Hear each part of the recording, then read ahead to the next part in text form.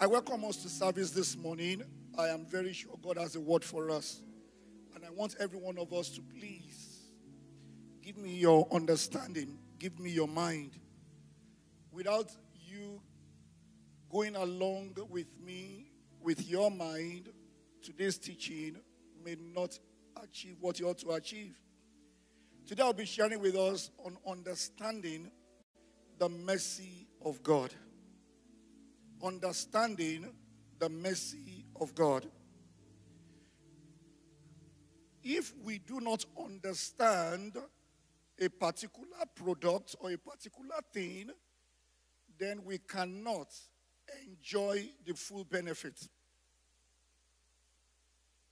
Some time ago, I wanted to scan a document and send it to a friend.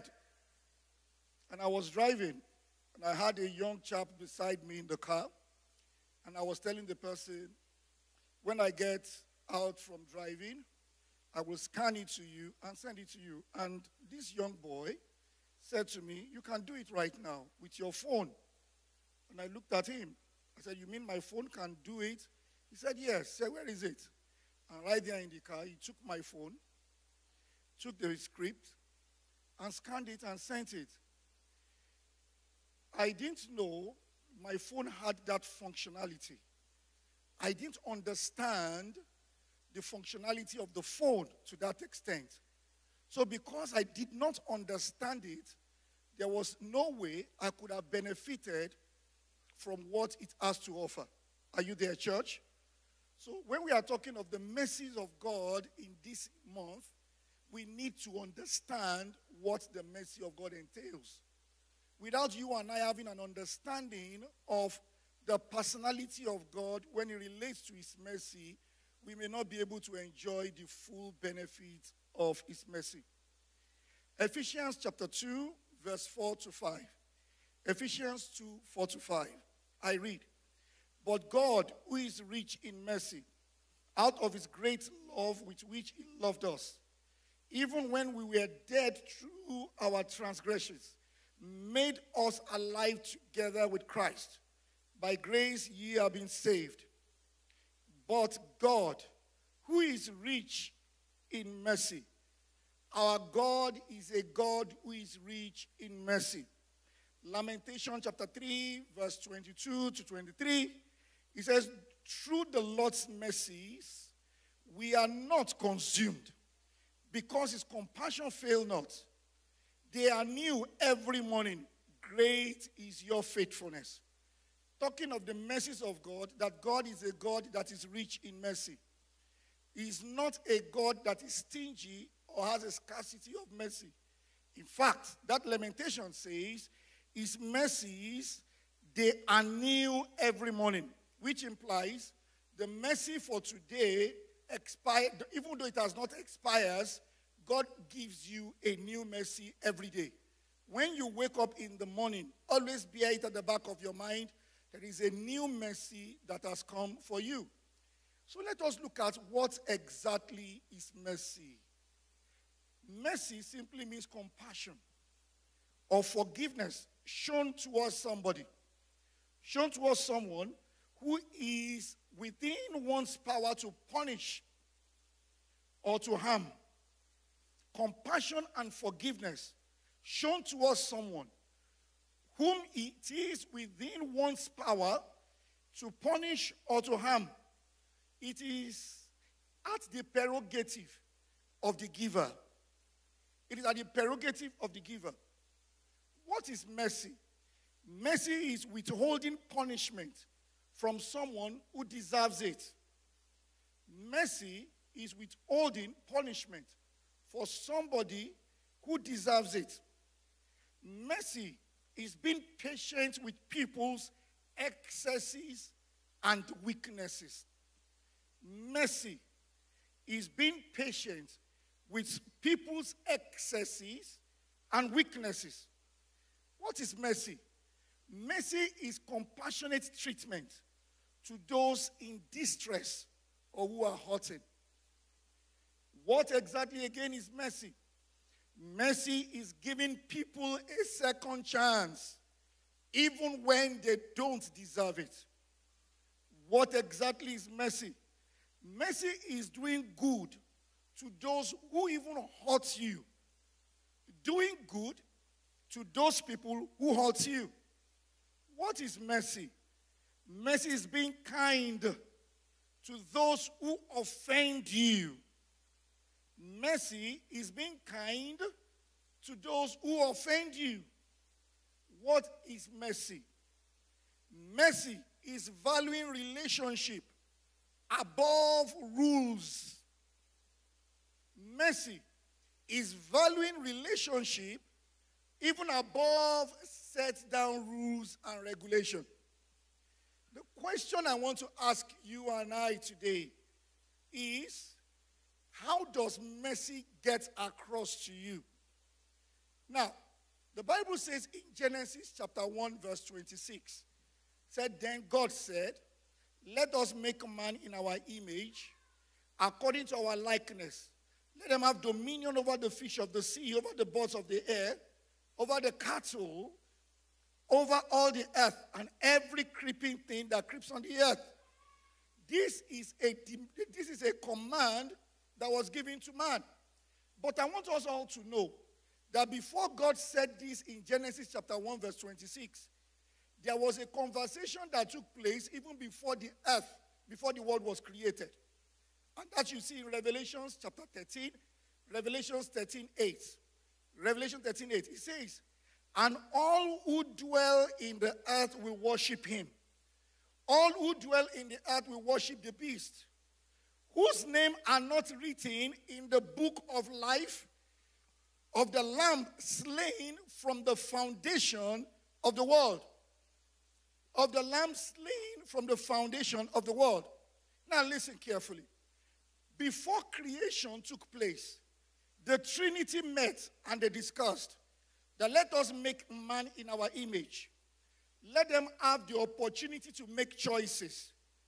And the Trinity said to themselves, if we make man from the dust of the earth, then this man will not be exactly the way we are. He will be vulnerable. He will have the power to make choices. That was the deliberation. And God said, the Trinity said among themselves, that okay, if we make man in this manner, and they can become vulnerable, they can have choices, then there will be a challenge. What if they err and they fall? And God the Son said, the Lamb said, I will go and die for them. And God the Father said, you are dead. God the Father said, you are dead. So at the foundation of the earth, the Bible says, the lamb that was slain from the foundation of the earth, Jesus Christ, was already slain even from the foundation of the world. Mercy. Mercy. Jesus, the lamb. He says, the lamb. He says, all who dwell on the earth will worship him, talking of the Antichrist, whose name has not been written in the Lamb books of life, of the Lamb slain from the foundation of the earth. The fall of man, nothing misses God or catches God by accident. No. No, no, no, no. God is the all-knowing God. He knows everything from the past. He knows the present. And he knows the future. He's the omniscient God, which means he's the all-knowing God. Your challenge in life is not coming to God as a surprise.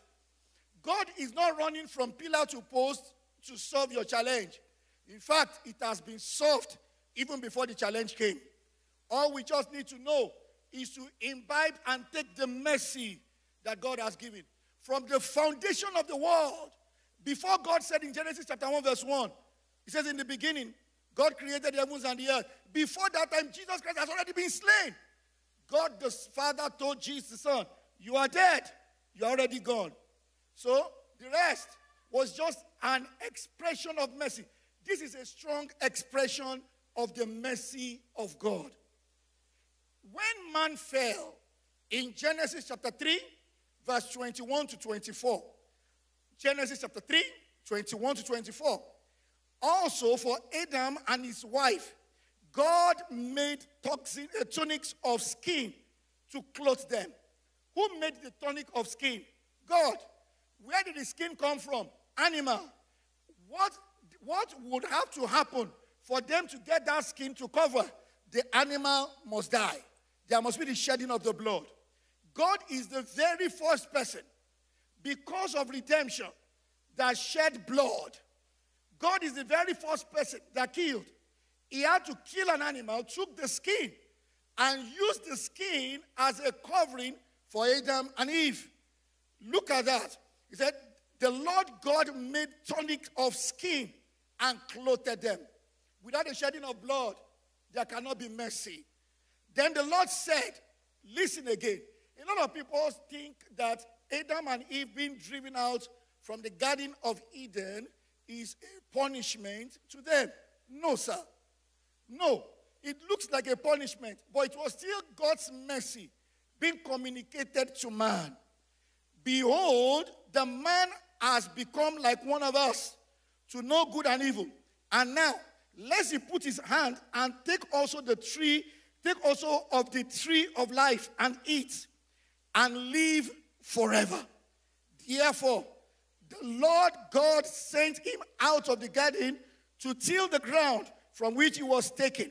So he drove out the man, and he placed cherubim at the east garden of Eden, and a flaming sword which turned every way to guide the way to the tree of life. God put an angel, cherubim, to guide the way of the tree of life. There were two trees that God said they must never eat from. The tree of the knowledge of good and evil, and the tree of life. The one Adam and Eve ate was the tree of the knowledge of good and evil. So, death was already inside man. And God saw that if these people, in that falling state, sickness could afflict, pains could afflict. God now said, no, I will not allow them to eat of the tree of life. If they eat of the tree of life, man would have been trapped in this body. Man would have lived old and wrinkled and be very weak, and yet would not be able to transit from this body. So God said, out of his mercy, angel, drive them out.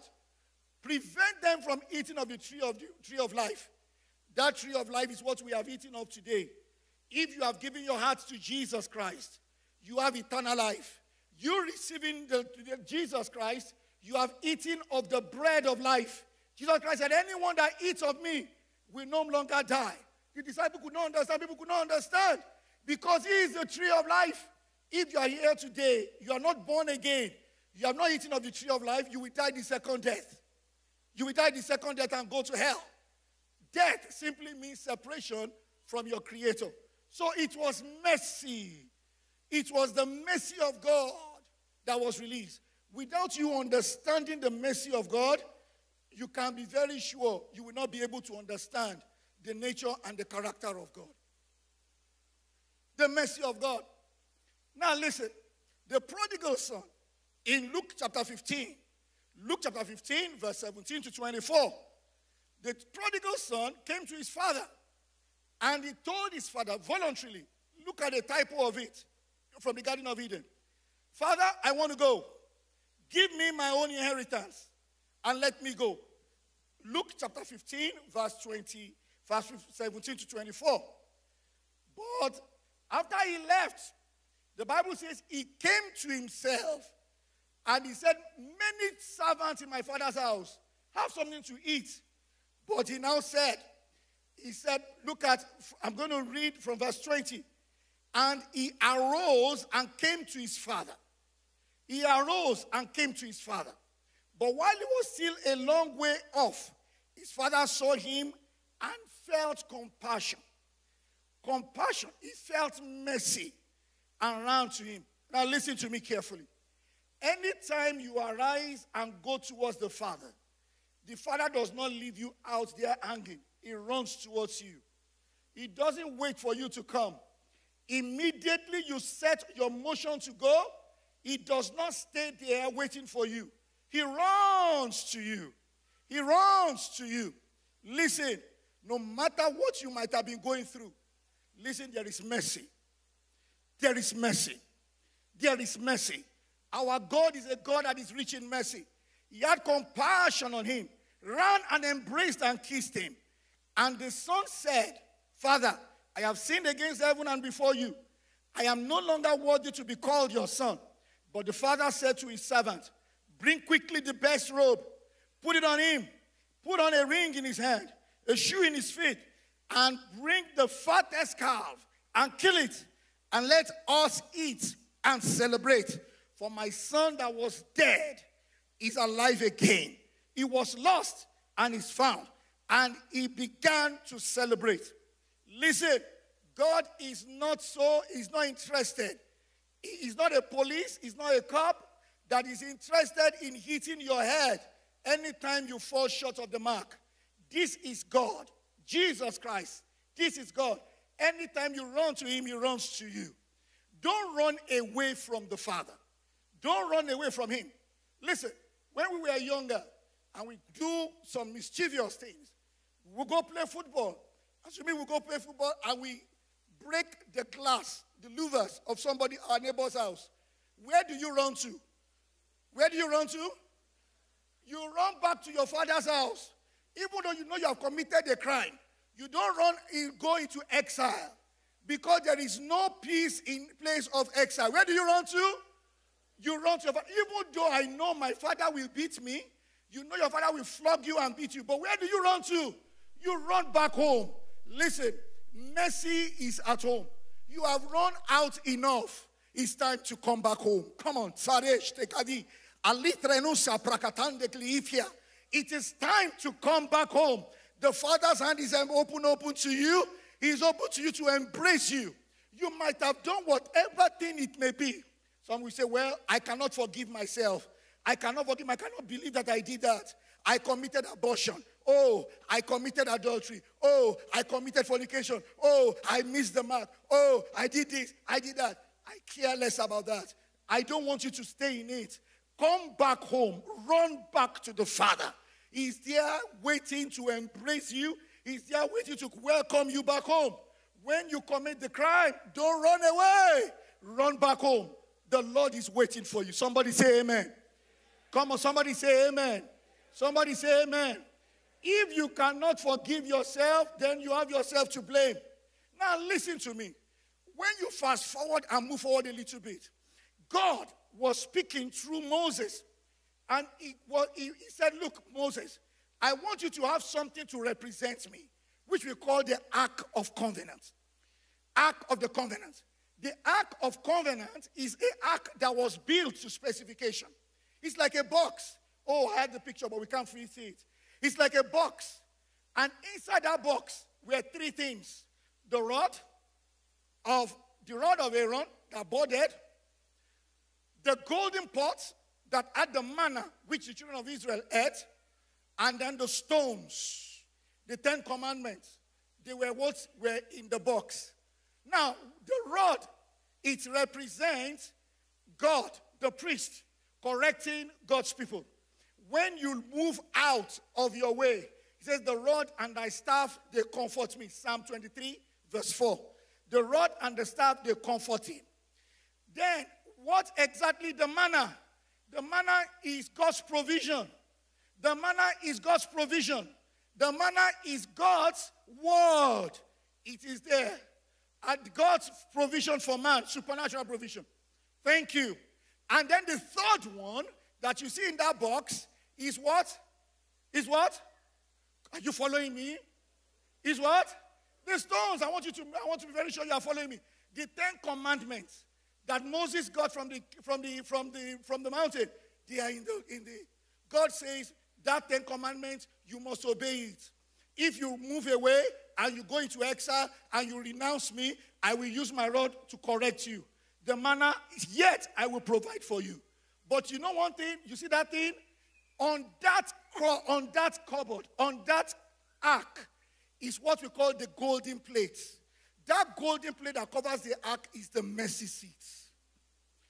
That is the mercy seat. And you see two cherubims put in like this. Two cherubims covering like this, leaving an opening for the mercy of God. Which is, when you miss it, yes, I may use my rod to correct you. When you miss it, I may have to instruct you through the 10 commandments, but the provision of mine will still be there. But above all, my mercy will not leave you. My mercy covereth the judgment. My mercy covereth the stone. My mercy covereth the judgment. My mercy covereth the stone. My mercy covers everything. I will not leave you. I will not leave you. The mercy seat was the golden plate placed on the Ark of Covenant with the two cherubims with their ends covered, and create a space for the mercy of God to flow to his people. To flow through his people. Now listen, James chapter 2 verse 13. James chapter 2 verse 13. He says, for judgment without mercy to one who has shown no mercy. For judgment without mercy to the one who has shown no mercy. But look at what the scripture says in the leading part. Come on, church, read it with me. Mercy does what? Oh, speak it again. Come on, say it one more time. The mercy plate is upon the ark. It triumphs over the judgment of Moses. It triumphs over everything, the rod. Mercy triumphs over judgment. The mercy of God will speak for you. The mercy of God will speak for you. The mercy of God will speak for you. You will receive mercy in the name of Jesus. Now listen, this ark, very important, symbolizes the presence of the Lord. When the children of Israel were going to bring the ark from the Philistines' from the shrine of Axano, the gods of the Philistines, and God had told them, this is the way you carry the ark. Show you the ark again. You will see a pole that crossed through the ark. They were to be carried by the Levites. The Levites were to carry the ark. But on this very day, the Philistines didn't know how God has instructed the children of Israel. So they put the ark on a chariot, on a horse, on a mule, and allowed it to go to Israel because it was causing them trouble. And the ark, as they were going, the children of Israel did not refer back to understand what God has said, the manner they should carry the ark. The ark shook, and the ark was going to fall. What happened? There was a man who reached out to touch the ark, said the ark should not fall. Listen, the Bible said God smote him because of his error. That his errors can kill people. He did it innocently, but error killed him. Immediately this man touched the ark, he died. David said, no. This ark must not come to the city of David.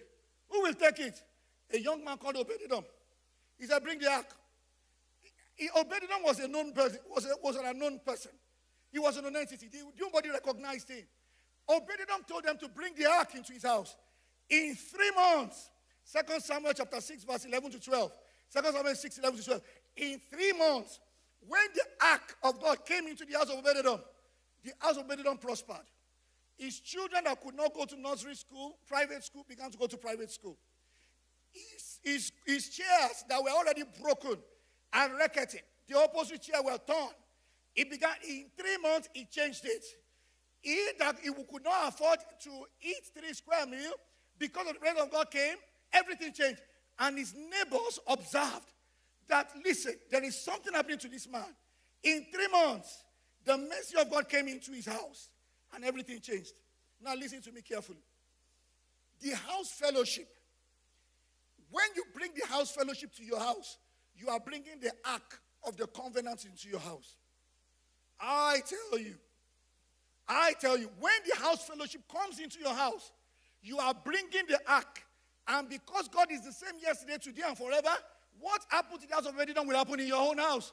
Because you have brought his presence into his house. Into your house. You have brought his presence. Listen to me carefully. Maybe today, okay, at the end of today's message, we'll be calling for people to give up their house for the ark of covenant to come into their house. Please, don't think twice. We are making the call today. Let the ark of God come to your house. I'm telling you a true testimony. There was a sister in this church, who we moved the house fellowship to the house. And she told me herself, he said, Pastor, you know what? Since the day we brought the house fellowship to my house, my husband did not get a job. I could not get a good job. Immediately the ark came, the house fellowship was brought into our house. My husband got a good job, I got a job. Things changed. And I began to look what exactly changed. He said, because the house fellowship came into a house. That is the truth. That is the truth. You want to clap? Come and clap for Jesus. That is the truth. The ark of covenant cannot come into a place and it will remain the same. The house I grew up in, I say this with all modesty, as a teenager, when I gave my heart to Christ, we used to have a fellowship in my own house, the house I grew up. And every Friday, between the hour of 12 and 4, we would wake up and pray. Every Friday. The Ark of Covenant was brought to my home. And I tell you sincerely, friends, there is nobody that passed through our home, that passed through that house fellowship, that when we look back today, after many years, everybody is sorted out by God. I'm telling you, I stand on the altar of God, I tell you, every single person, I mean, we look at us because we know our numbers. We are all youths then. Everybody is sorted out by God. Don't play with the Ark of Covenant. Don't play with it. Please, look in deep one. The reason why you are struggling is because you are not allowed His presence. So I want my privacy. What privacy are you talking about? Oh, I don't want people to know in my house. You know, I don't know this African. Look. You are discounting yourself. Obedience like change. They told David said, enough. Let's go and bring the Ark of Covenant to the city of David. And David looked into the book and said, okay, this is the way God said we should do it. Levite, please put it on your shoulder. Let's bring it in. Somebody say amen. Somebody say amen. Now, the mercy of God is upon the ark. That's the covering of the ark. And you will see that was exactly what happened in John chapter 8, verse 4 to 11. John 8, 4 to 11. They came to Jesus Christ and said, this woman is caught in the act of adultery. The Lord of Moses, you remember? The Ark of Covenant. What is in the Ark of the Covenant? What is inside the Ark? The Lord of Moses that we keep in our Ark says what? Church says what? Oh, come on. Technically, you put it on the Ark. The Lord of Moses says we should stone her. What do you say? They said to Jesus. They were trying to trap him in saying something that could go, that they could use against him. They all know that the Lord of Moses is the template. The Lord of Moses said we should stone her. She's caught in the act of adultery. We should stone her. But Jesus Christ did what? Verse 8. Then he stooped down and wrote in the dust. When the accuser heard this, he stooped down. But what did he say? Verse 7. I jumped. Verse 7. He said, they kept demanding an answer. So he stooped down. He stood up and said, all right, but let the one who has never sinned throw the first stone. And then he stooped down again and he began to write. Look at verse 9. When the accuser heard this, they slipped away one by one, beginning from the oldest until nobody was there except that woman with Jesus, except mercy. They said, the Lord said we should stone her. We should stone her. She should not leave. And Jesus Christ said, no. What you don't know is that above those laws that is in the ark, you have forgotten that what covers it is the mercy seat. It's the mercy seat. What covers it is the mercy seat. And any one of you that have not thrown a stone, that have not committed sin, should throw the first stone. And they all left away. Listen, you might have fallen. Reach out for mercy. You might have aborted or done things that are wrong, atrocities before now. Reach out for mercy. Mercy will speak for you.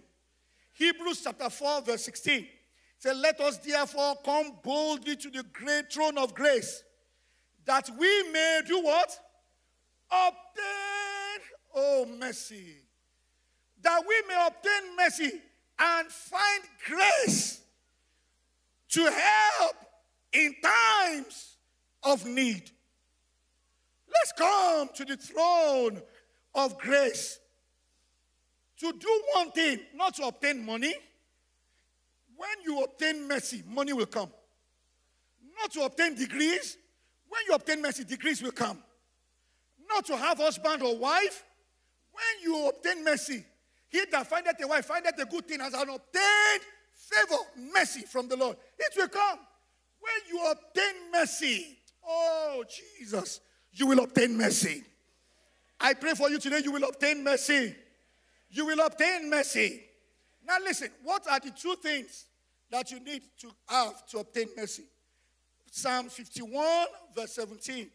Psalm 51 verse 17. So the sacrifice of God is a broken spirit, a broken and a contrite heart. The sacrifice of God is a broken spirit. You will not despise, he will not despise a man. Another version says the sacrifice pleasing to God is a broken spirit. God, you will not despise a broken and a humble heart. You've got to be broken. You cannot obtain mercy if you're not broken. If you're not broken. To be broken means to do away with your carnal nature. To do away with the carnal nature and yield to the will of God. To be broken is to admit and to acknowledge your limitation and inadequacies outside God. You need to be broken. I need to be broken. If you are not broken, you cannot obtain mercy. Luke chapter 18, verse 10 to 14. Here we see two people who came before God. They came before the Lord. Two men went into the temple to pray. One a Pharisee and the other a tax collector. The Pharisee is standing by himself, praying thus, God, oh, I thank you that I'm not like the other man, an extortioner, unjust, adulterer, or even like this tax collector. I fast twice a week. I pay my tithe. And I do all that. I give tithe of all that I have. But what did the tax collector do? The tax collector standing afar off. He didn't even move close. He didn't move close to God. He stood afar off. And what did he say? He said, God, be merciful to me, a sinner. I tell you, this man went down to his house justified rather than the other. For everyone who exalts himself will be humbled. And anyone who humbles himself will be exalted. Anyone not broken cannot enjoy the mercies of God. You stand before God. I was talking with a sister a couple of years ago, about 15, 20 years ago. She came to me. She was trusting God for a married partner. She said, Pastor Larry, I don't know why. I don't know why I'm not engaged. I don't know why men are not talking to me. Look at me. I'm still a virgin. I'm a virgin. I have never done immorality. Look at those people. Even the prostitutes, they are getting married. They are getting a partner. As I looked at her, I said, that is our problem. That is your problem. You can be proud of your holiness. You can be proud of your self-righteousness. If you are in that position, you cannot access mercy. It is not possible. It is not possible. Oh, it's only my church that we are only going to heaven. All of them there, look at them. They are not going to heaven. They won't make it. Oh, you are discounting. You are removing yourself from the mercy of God. That man, he said, it's not wrong to fast twice a week. It's not wrong to give your tithe. But if you think that is what will access you to have mercy, and let me quickly say, it is not wrong to live a holy life. I'm not saying it is wrong for you to live. That's what God expects of you, to live a life that is full of chastity, purity. But if what you are saying, that if that is what you see, as we qualify you for mercy, you are wrong. You are far from mercy. That tax collector came and said, Lord, have mercy on me. I know I have defrauded people. I have not come here to vindicate myself. All I've just come to ask for is your mercy. How many of us in the church today, we are like these Pharisees? We have our high cards. We have our high bones. We have our shoulder raised. We are the people, the redeemed Christian church of God, Rhema Chapel. It is good to be proud of our church, but when we come before God, we must show that we have come on the platform of his what? Of his mercy. Rise to your feet.